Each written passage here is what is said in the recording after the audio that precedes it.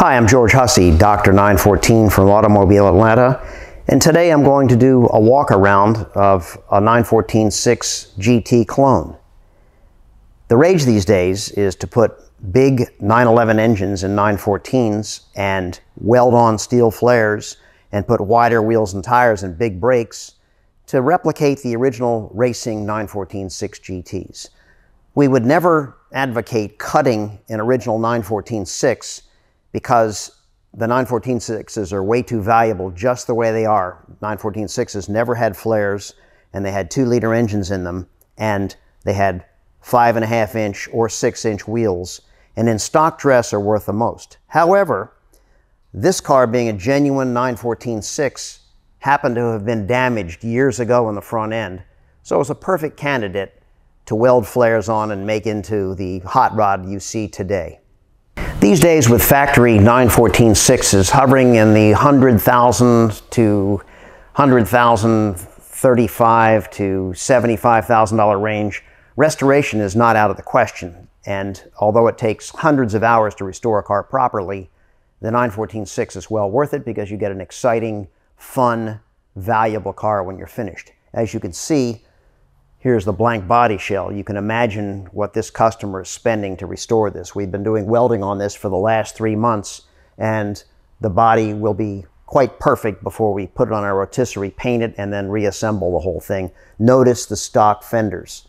This car will be restored to factory perfection, and the gentleman will enter it in several concourse competitions and keep it in his collection.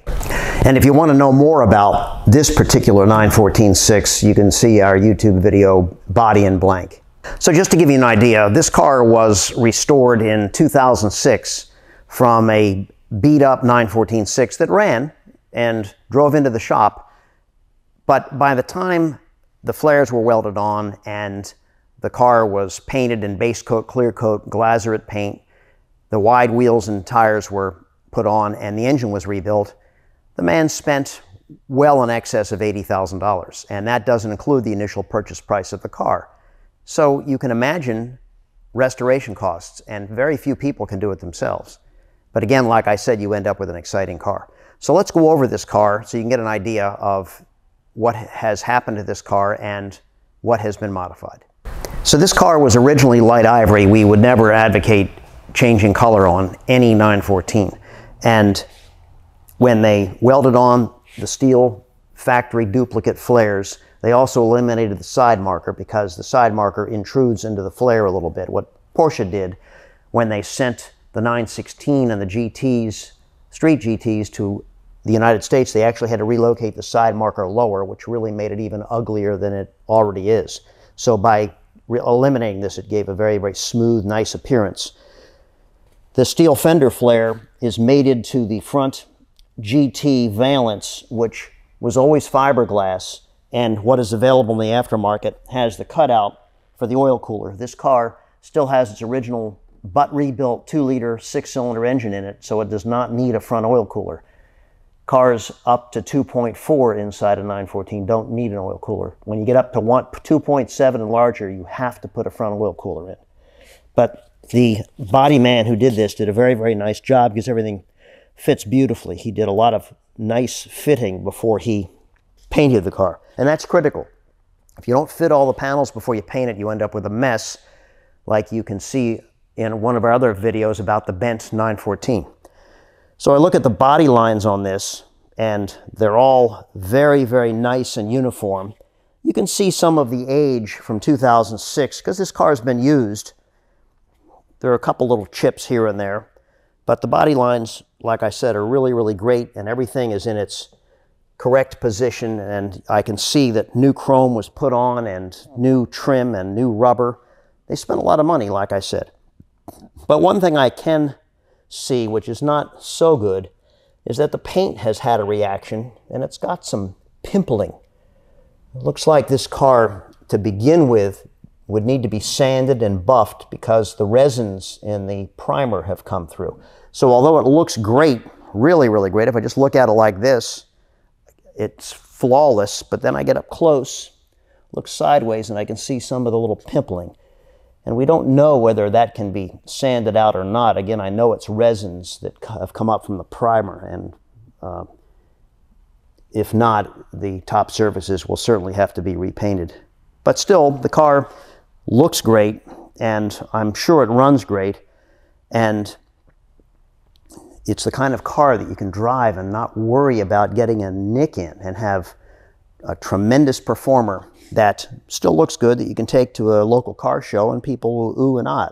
The fiberglass flared rocker panels are exact duplicates of the original factory ones, and because they're fiberglass parts, they never really fit well. A good body man has to take extra pains to get the lines correct on these, and then they have to have a modelly finish just like the factory. There were never any such thing as steel flared rocker panels. Even the 916 has fiberglass rocker panels on it. So by looking at these lines, again, I know somebody has taken great care to make sure everything lines up. And then I can come up here and I can look at the body line, and it's all really perfect. And I look at the door glass fit. That's nice. Knowing, again, somebody has taken great pains to make sure that everything fits and pre-fit everything before painting. The rear trunk line is nice. The flares are centered correctly. Just a good job from years ago. So around the back I'm looking, and I see some of the pimpling here in the paint as well. And again, looks like maybe with a good sanding and buffing it could come out, but it's a bit troublesome, but doesn't affect the overall look of the car. And then I look at the fit of the rear trunk, and it's nice and clean back here. The original bumper, which is 70 only, which goes straight down rather than curving to what we call a smile. Somebody mounted a license plate bracket in the wrong place years ago. It's got some touches of originality, like the faded chrome on the rear trunk, and the tailpipe that probably needs a nice steel wool, and the wrong bumper plug. But yet it has original Hella Euro lenses, which are sort of nice rather than the repros they make today. And in general, it has a combination of new and used, which makes it, what do we say, has that certain patina about it. The rear roll bar chrome, a little bit pecked, but these can be replaced for only $200 each, which is crazy. And then we come to the engine grille. The engine grille is what we call made of German chicken wire engine grille. The GTs had it on them, and so did the 916s. It's supposed to provide extra engine cooling, but frankly, when we did tests at the racing track, it wasn't any cooler with or without this GT engine grille, but it looks cool, and the chicken wire never matched the original grille, so they did it correctly to put this flimsy looking German chicken wire GT engine grille on here. And like the 916, they blacked out up underneath the sail roll bar, which gives it a nice custom look. Just a passing note, you may not be able to see it, but if you don't use super weather strip adhesive on both sides of the sail vinyl, after a while it stops sticking, and I can see on this one that it is that way. And it's hard to see unless you get up close, and it's easy to re-glue it, but it just gives a little like a wrinkled bed cover look, which needs to be fixed actually. One final thing about the exterior is this has had a windshield put in it, and it's a new one. And we don't know how many windshields it has had put in it, because as I'm going to show you later, it's been damaged in the past. But they ripped off the beginning of the serial number plate. I know that this is a factory serial number plate, but the 914 is gone. Somebody has used wire to pull out the old windshield, and they just cut right through the serial number plate, which is typical. We see that many, many times.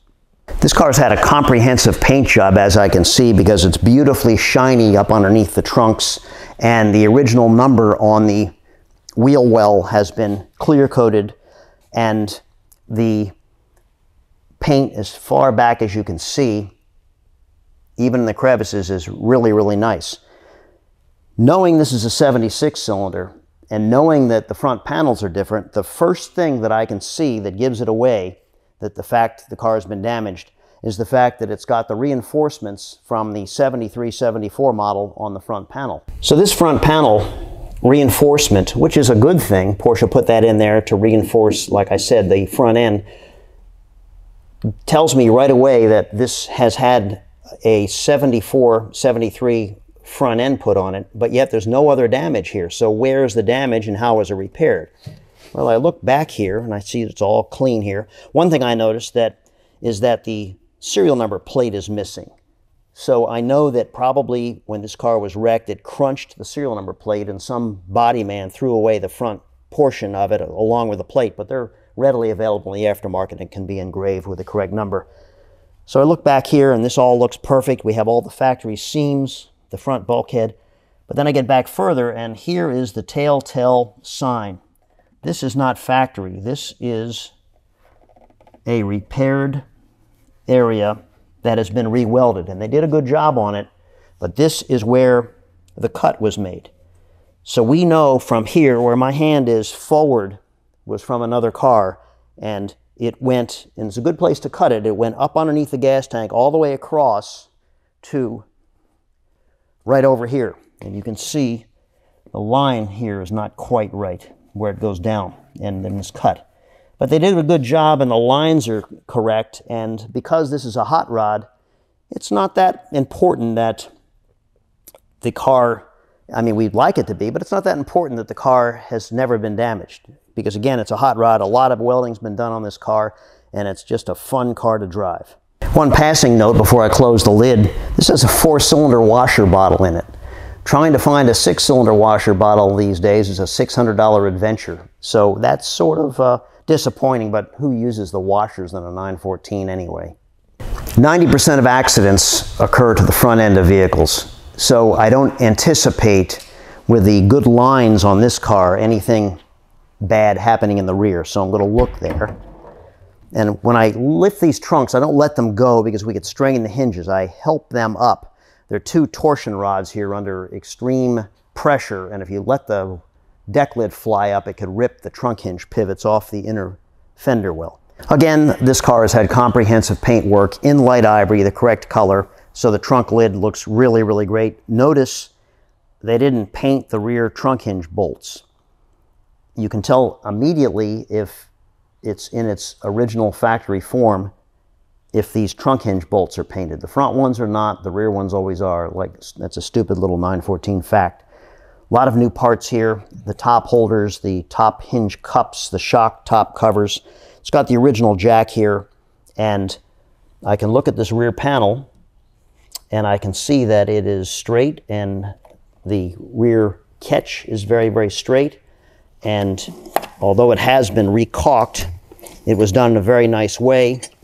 I can see that the muffler shield was taken off and bolted back in. The 914-6 muffler shields were always bolted on and the 4-cylinders were always welded on. So you can see the heat shield bolts.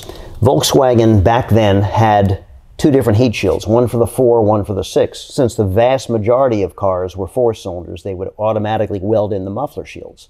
Well, the 6 muffler was a different configuration.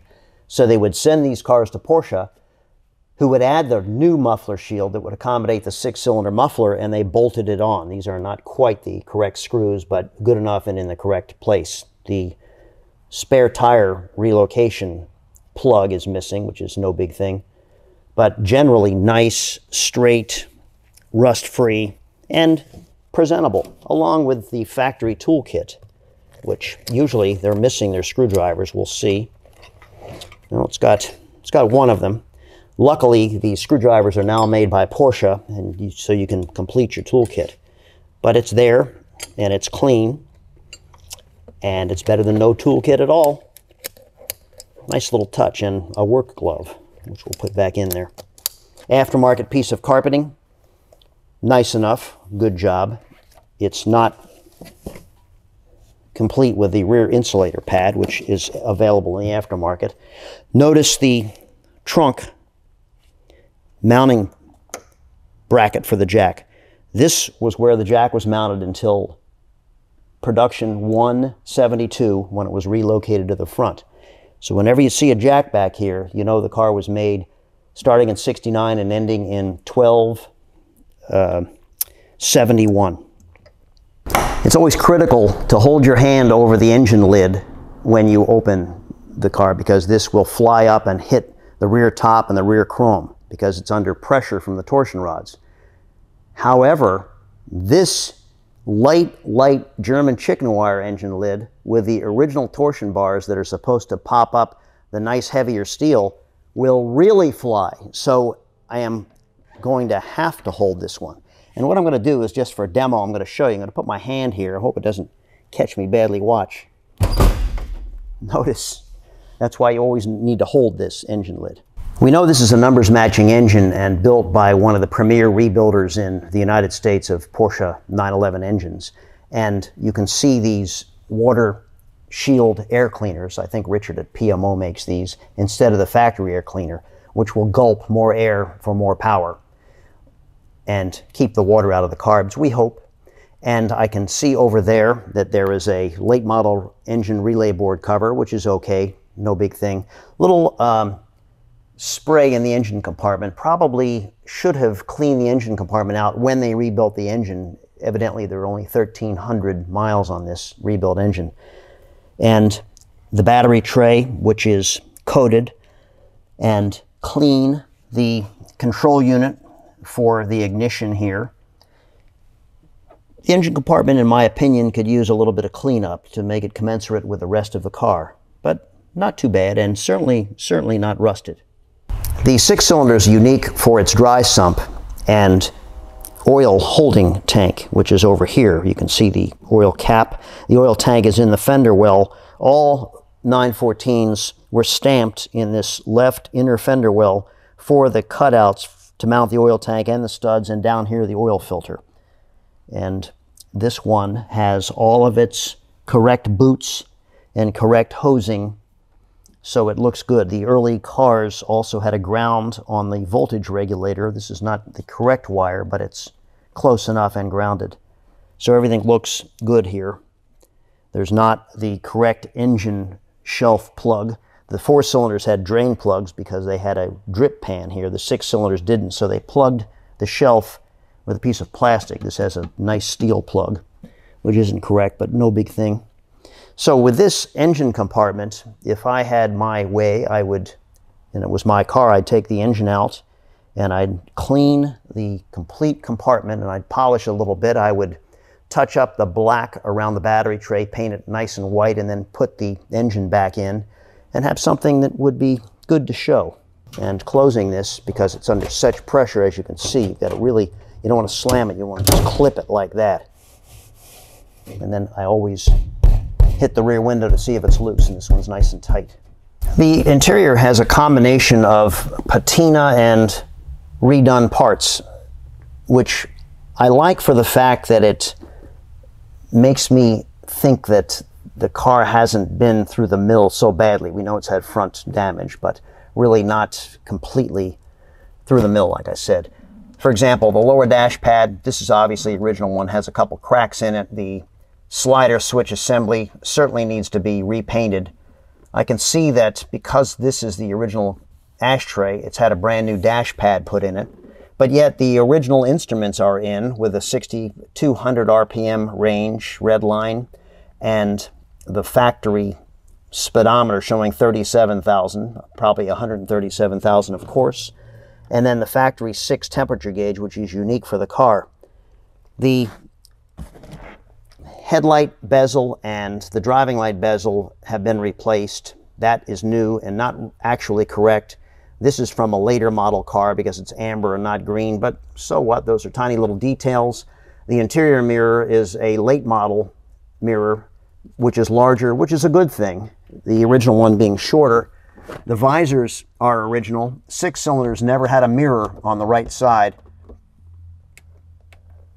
And a very nice thing is this GT steering wheel. This is a fun item. The GTs had this. I'm going to shake it to turn the key on. The GTs had this wheel with a central horn button. This is a $1,000 addition. to say the least. I think now this is 600 and this thing is 500 or 600 itself. But yet the factory 6 steering column and wipers and everything in its proper place. It's missing the framing around the steering column. Those are available in the aftermarket. I don't know why somebody took that out. I don't like these aftermarket shift knobs. They're cheap looking, but the original 5-speed pattern, it goes on here easily. The hand throttle is in its correct place. The heater lever. The carpets are of the right material, but I can tell obviously they're aftermarket. The clutch, as is typical, needs to be adjusted. This is a cable clutch, and I see so many of these when photographed with the clutch pedal down. Clutch pedal needs to be up all the way, and then you should be able to shake it about that much for the free play, and then you know it's in proper adjustment. So this car needs to be put on the lift and the clutch adjusted, or we could worry about grinding the gears. The back pad, I can tell the 70 only has a very, very grainy back pad. So I can tell that this is the original back pad in here, but yet this is a late model center seat cushion because it's a lot finer in grain, along with the bolsters on the side of the seat. So it has had some interior work done to it, which is at least tasteful, and it is in the tradition of the original. It's not some kind of aftermarket stuff that doesn't match at all. The emergency brake is the late model one piece. This originally had a 2-piece emergency brake in it, which would fall and hide away. Well, nobody knew how to turn it off because it was quite an operation. You had to turn it off with the heel of your hand and let the whole thing down, and people drove these cars and wore the brakes out. So in '73 they changed it, and the update is to put the one piece on it, which is perfectly fine. For the owner's personal taste, I guess they like the black anodized stripping here. This originally had silver anodized, which gives a highlight to the interior. I like the silver in the earlier cars better myself, but this is, again, new and has been carefully installed with the correct plastic rivets. I'm looking here at the Carmen plate, which I can tell by the rivets has been put in here. It's not the original plate, and it actually is not engraved. At least I can't see that it's engraved. And 2 holes for where it originally had speakers in the doors. The speakers in the doors were the best place to get the best sound, and early on many people put speakers in the doors. But now we want to be more traditional, suffer the weak speaker location from the factory and take the speakers out of the doors. So the holes are still here, but there are no speakers in there. This is one giveaway that the car is totally original in the respect that it's not been heavily welded on in the back. It has the original DOT sticker that was placed on all of the USA-bound cars. The 6-cylinder said Porsche AG and was silver, and you can see the serial number. Plus, if you look through the little dots, you can see that there's light ivory up under there. We have seen many people color change these, tape off the sticker, as this one has been taped off. So amateurs look and they think, oh, this is the original color, but yet they look through the sticker and there's a different color in the little dots. You can tell by looking at this again that this is the original sticker. So this area has never been affected. As a side note, notice there's no little round grill in here. They never had those until late '72. So it is correct not to have anything in this hole. This is the flow-through ventilation that would let the air out as it came into the cockpit. That's why these are so necessary, these holes, and are wide open. 2 final things I want to talk about with the interior here is the fact that this door panel, and it's a little wrinkly, has been recovered with Naugahyde from '71 only, as opposed to the, we call this pebble grain, it's not really pebble, but the rough grain vinyl of '70 only. So you can see the difference between this and between that. And another thing is this window crank. The early cars up to the middle of '73 always had a chrome base, which is a little bit more jewel-like to have rather than this late '73 through '74 window crank. And the window crank, when the window is rolled up all the way, it should be at the 8 o'clock position. So always remember that when you're preparing your car. One nice thing this car has, although it's not so utilitarian, is the set of original non-adjustable seat belts. This is quite the concours detail to have perfect original non-retractable seatbelts. These things always went bad. They got dirty. They would crumble. They didn't have any of the stickers on them anymore. But these are quite original and quite nice. Totally a hassle to adjust and use. We know now that in the aftermarket there are retractables available for these early cars, but to have the originals in here is just a nice little, I don't know, concours touch. I think if I was going to have this car for myself, though, I'd keep these and I'd put the retractables in it because, again, this is a sporting hot rod, not some concours showpiece. So in conclusion, after my interior and exterior inspection, I'd say this is a very, very nice 914.6 genuine hot rod that you could have years of enjoyment with, and with a good thorough cleanup, have a car that is worthy of a couple of local auto shows for sure. Thanks for listening. This is George Hussey, Dr. 914 from Automobile Atlanta.